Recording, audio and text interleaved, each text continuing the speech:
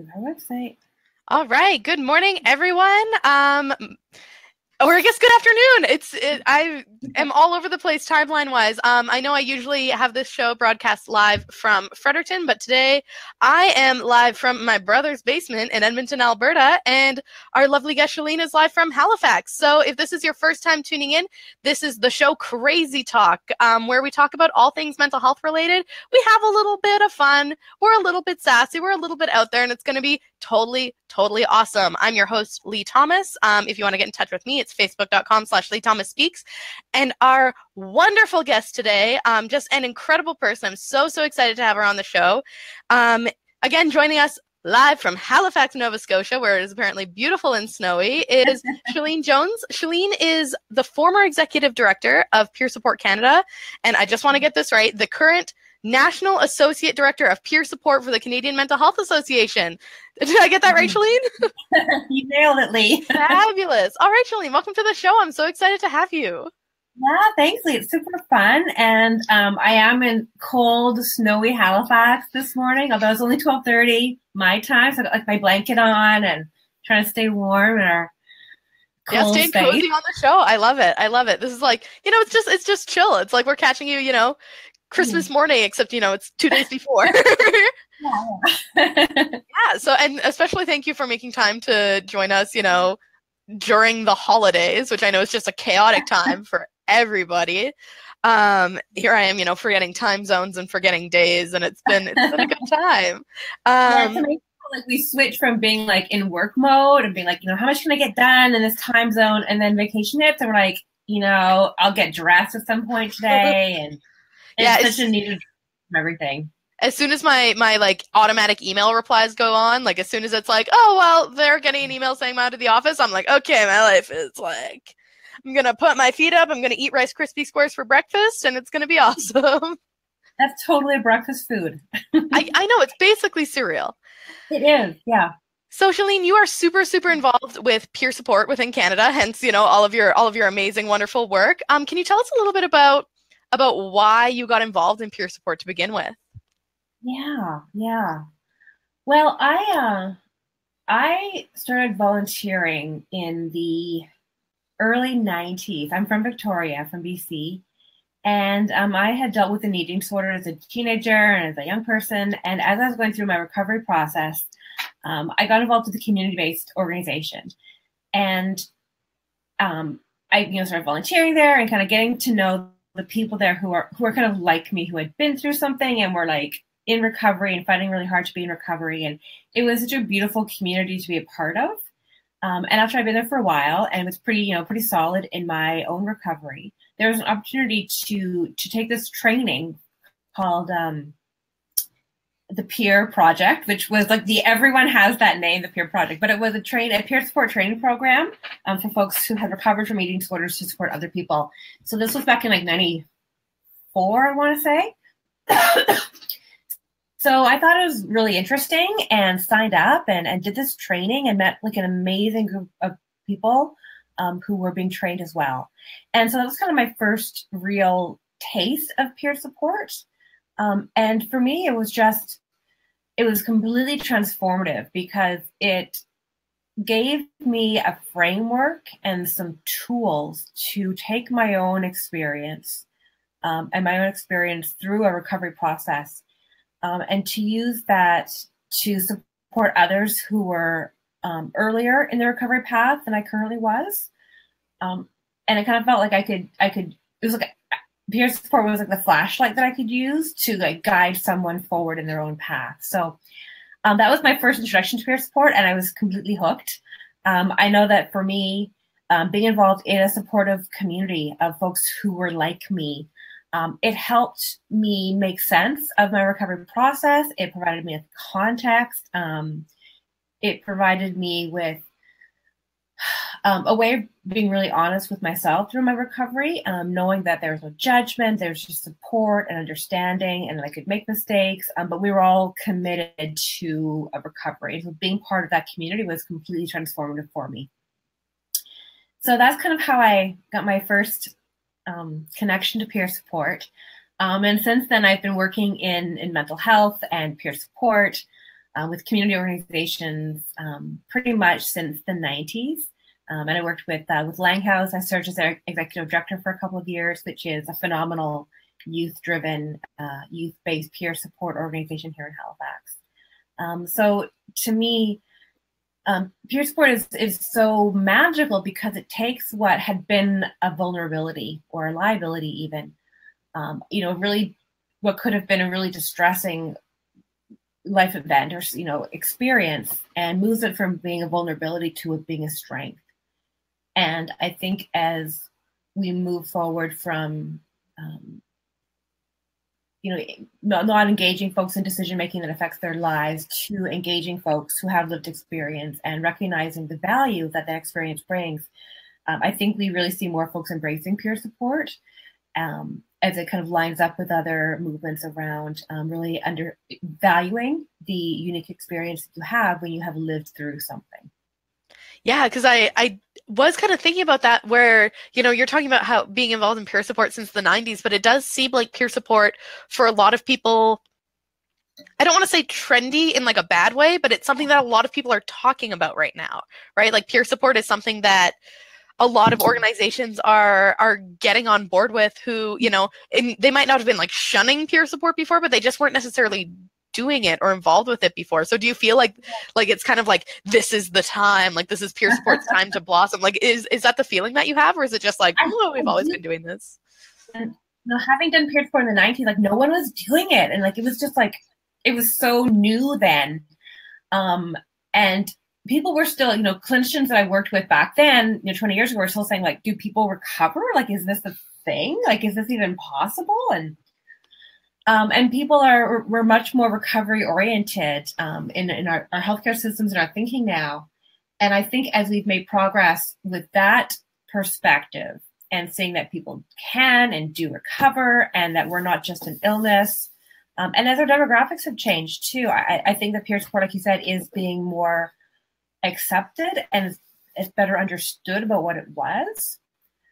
And people are looking at how do we tap into this resource, and how do we organize it so that we can offer peer support to folks who could benefit from it in a way that's going to be safe and effective, not just for those who are receiving the peer support, but those who are providing it too. Yeah, definitely. And you touched on just at the beginning, you talked about how, clinicians at the time were like, is recovery even possible? Is that a thing? Are there other kind of, I guess, misconceptions that you think still exist kind of around peer support? Yeah. And, my background has been a lot around eating disorders peer support, where there's so much stigma and so much, there's so many shifts that are happening around seeing that folks who have that experience have agency and are able to make decisions for themselves. I'm sorry, I totally lost track of your question. No, we're just talking about misconceptions around peer support, like kind of myths versus myth busting, I guess, around peer support. Yeah. So I think the big thing is that there's different types of peer support, and peer support kind of exists on a continuum. So if you and your neighbor are connecting around something you both struggle with over the back of the fence in your backyard, like you're supporting each other and your peers in that experience of like parenting or loss or whatever it is. That's like a really informal type of peer support that we almost all do naturally, where we say, oh, I felt that way too, and I can understand, this is what I tried. And I think that's so much a part of our natural human experience, where we're trying to connect with others, and that's beautiful and valid and great. What we talk about peer support is more of a kind of a capital P, capital S peer support. So it's more intentional. It does happen organically all the time. But this type of peer support that we talk about at Peer Support Canada is where you are intentionally connecting with another person, drawing upon your lived experience, and focusing on helping that person move forward in their life. However, much more focused on the person who you are supporting than yourself, and it's using your experience as a tool to help that person. So you're able to connect around that and establish trust and provide some hope, and it's really rooted in your own experience. But it's not about us. It's not about you. It's about the person that you're supporting. So it's a bit more structured and intentional that way. Mm-hmm. Yeah. I keep going, like, you keep saying really interesting things, and I'm like, oh, I want to go back to this. I want to go back to this. This isn't directly peer support related. This is more eating disorder related, which I know is a field that both of us through our experience, are really interested in. So you talked about individuals having autonomy and being able to make choices, which I think is such an important philosophy and it's such an important fact, including people who have mental health issues. Mm-hmm. One of the things I've kind of developed my own thoughts around this, but I'd love to hear your thoughts, is the idea that, because individuals, and so for instance, I had bulimia where it's very action based, binging, purging. How do you reconcile the idea of I'm an individual who's able to make choices versus I am choosing to have an eating disorder, which I know those things aren't the same, but sometimes people have a hard time parsing that apart. So I'd love to hear your thoughts on that. Yeah. I think, maybe I'm quoting her name. I think Jenny Schaefer wrote a book called Goodbye Ad. And I think that can be a really helpful approach to look at externalizing the eating disorder from who we are as people. And when you can separate those two and think, this is the eating disorder's mindset, or this is the eating disorder's voice from this is what I want. If you can tease those two apart, it's much easier to focus on self-determination of the individual separate from the eating disorder. Okay. That makes a lot of sense. I like that. Because I do feel and this is kind of my own personal thinking, is that people, and we know that there are different degrees of stigma for different mental health issues, and it's not in order to be oh, well, I face more stigma than you do. It's not about that at all, but we know that people have a harder time, members of the public sometimes have a harder time coming to terms with certain mental health issues. And I feel like people really feel a lot of stigma towards mental health issues where they feel as though there's an element of choice. Yeah. So things like eating disorders and things, any time where they feel oh, so this person is choosing to behave in this way. Stop doing that. Yeah, just stop doing that. As if it's that easy. Yeah. Yeah. It's amazing how with eating disorders, and this is kind of my pet area, I have such a connection to this world, but there is so much blame and the belief that it's about vanity, and it's just you want to do this thing, and so you're doing it, and you should just step out of it. And we are beginning to understand how much of are at play, not just with genetics, but with hunger cues and gut bacteria. It's such a complicated illness. And that, when you have all these things come together, they click, and it's really challenging to just stop the behavior because you're getting so many biofeedback loops around it. Yeah, definitely. And there's just, we could talk about eating disorders all day because there is just so much to dig into there, because I think, and again, not to play the hierarchy game with stigmas, but I do feel that there is a lot of stigma around eating disorders still. And that stigma can come in a variety of forms. There's the stigma of oh, well, it's just not that big of a deal, or the stigma of oh, well, that couldn't happen to my child, to my parent, to my sibling, because it doesn't affect very many people, or the idea that everyone with an eating disorder looks and acts a certain way. There's so much stigma out there around eating disorders still. And it's such a specific area too, because it's if with depression, oh, well, you're only depressed if you look like this, and you're only depressed if you are staying in bed all day and crying. And that's there are so many different faces of depression and present so many different ways. And it's the same with eating disorders. And the vast majority of folks with eating disorders aren't underweight and don't have anorexia. That's not the most common, and yet that's what we see over and over again. Yeah. And a lot of our treatment modalities are based around this tiny portion. So, I think we could talk about this at length. And it's the mental illness with the highest mortality rate, and the funding for treatment is like many things, you wait to stage 4, with all mental illnesses, until you have any help that's available. So yeah. Which the end of my no, and it doesn't have to be, is all I'm saying.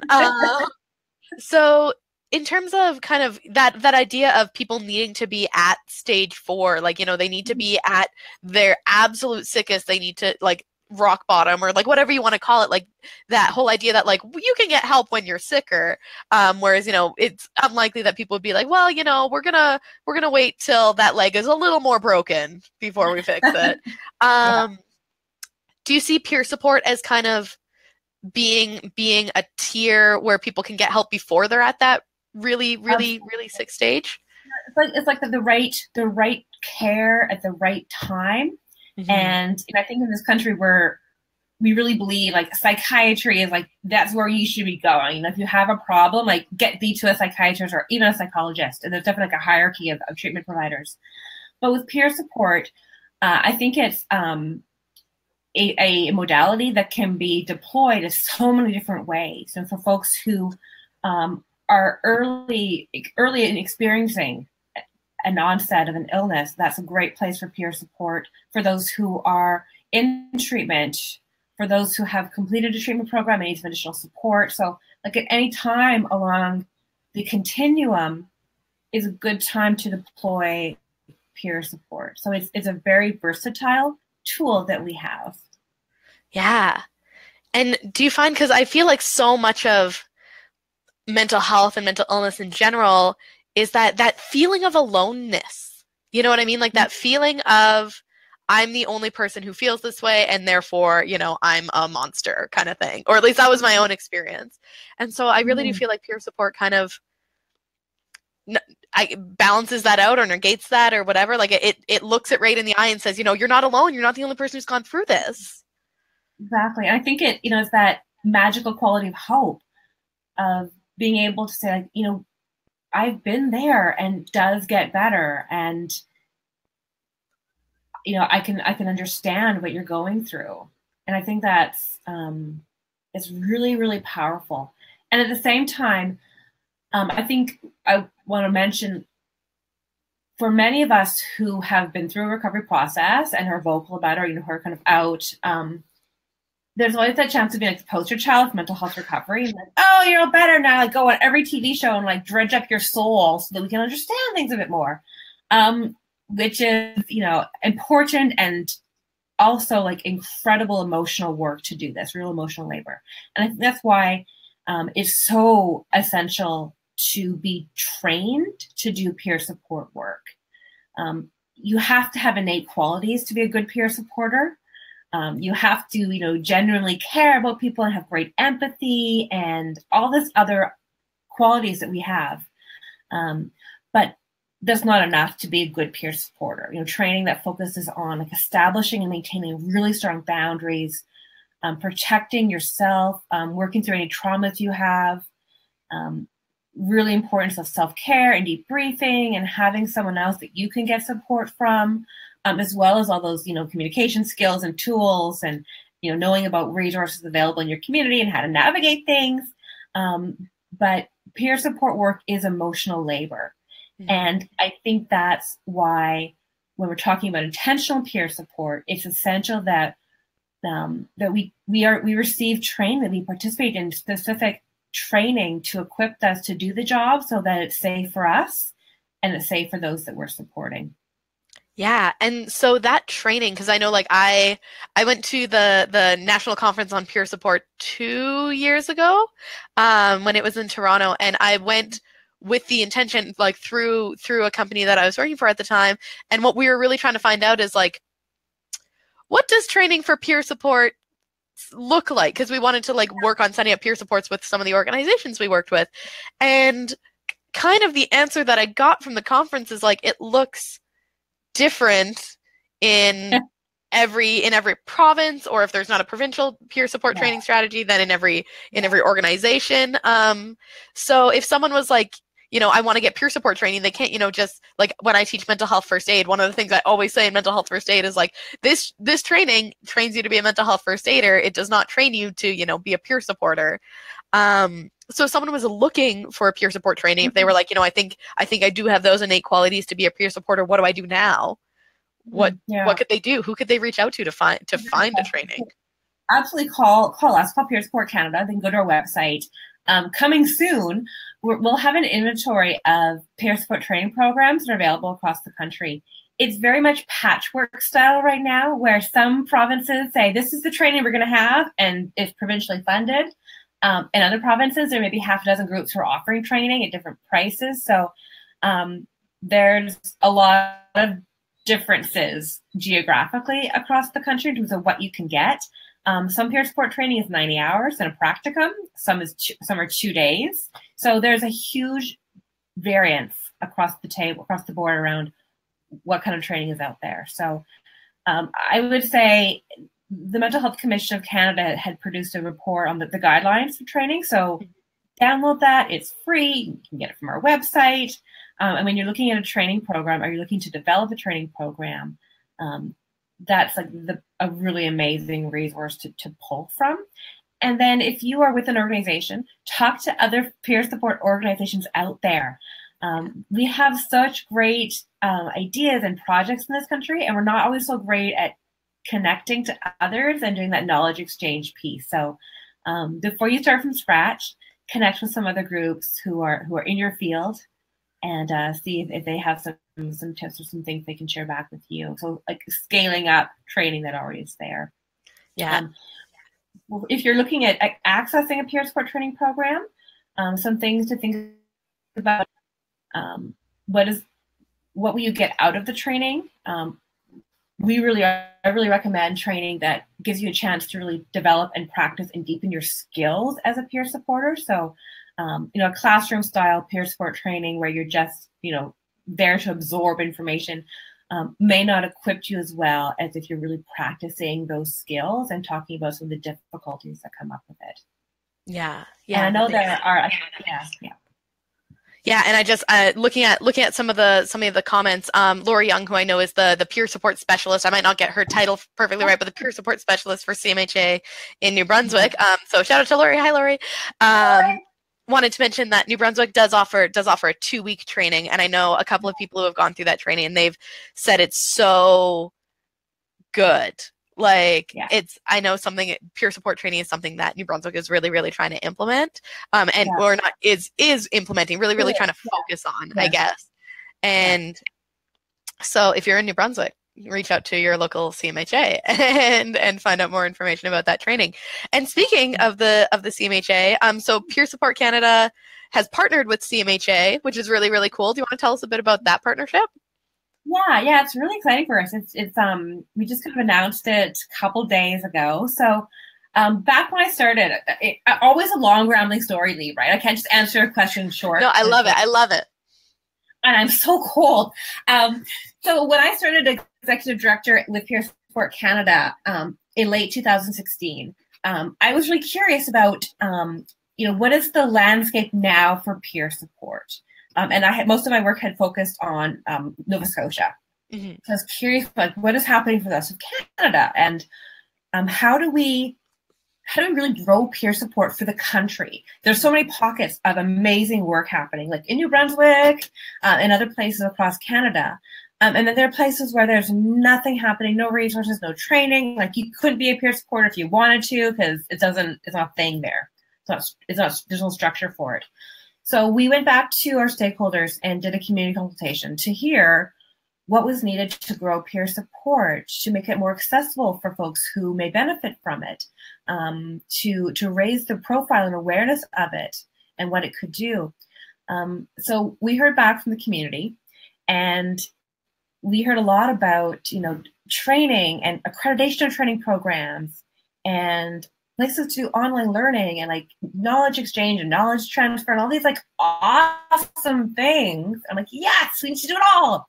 This is what we need to do. Advocating for increased funding and for, just development in this area. So we were really excited by that. And then we looked at our own organization, and we're like 1.5 people. We're very small. With no core government funding. We really just kind of operate on a shoestring. So as we looked at these results and did some real soul searching with the board level, we realized that by ourselves, we were not going to get there in the next couple of years. We would get there eventually, but we'd be needing to focus like most of our energies on sustainability of the organization and raising funds and like those structural pieces. And so we started thinking about like who else can we work with to really make this happen. And so CMHA appeared, and their branches are like everywhere across the country. They've got such a strong infrastructure and such a thorough reach across the country. And many of the branches have amazing peer support programs and peer support training, and they're doing the work on the ground and supporting peer supporters right now. But they also have the national reach that we really wanted to tap into. So they would be able to kind of amplify our voice at tables around advocating for peer support and putting some of those needed structures in place to really grow peer support across the country. So, the board, did some research and many conversations. And we thought this would be a great partnership and a great fit for us, that we could work in collaboration with a strong national organization that does amazing work around policy and advocacy, and really work together to grow peer support. So we're now a part of CMHA. Yeah, which is very exciting. We still are Peer Support Canada. Yay! It's all 2018, so we all do. So, our structure, our staff, myself and Lauren, our certification coordinator, our certified peer support mentors, and the certification committee that oversees every part of the process of certification. All that remains intact, and the certification committee remains there to oversee the whole process, and they really own the certification process, but we're sharing kind of back office operations and working really collaboratively now. So it's great. Oh, I'm so excited. And it's CMHA's 100th anniversary in 2018. So it's like, it's a great time. Let me tell you, I'm really excited about all of it.